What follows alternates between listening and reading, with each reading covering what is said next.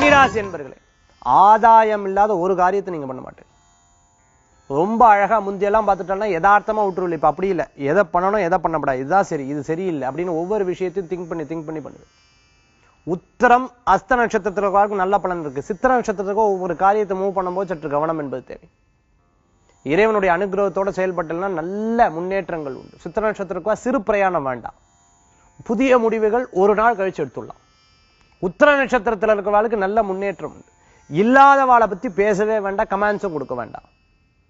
நிறைய டெக்னாலஜிக்கெல்லாம் நிறைய தெரிஞ்சு போயில. ஐடியில் ஒர்க் பண்றவா, கேமரா சம்பந்தமான வேலைக்குள்ள இருக்கிறவா, கவிதையா எழுதிட்டு இருக்கிறவா, கவிஞரா இருந்துட்டு இருக்கிறவா, மொழிகள்ல தேர்ச்சி பெற்றவா, ஆன்மீக துறையில் இருக்கிறவாளுக்கெல்லாம் நல்ல முன்னேற்றங்கள் உண்டு.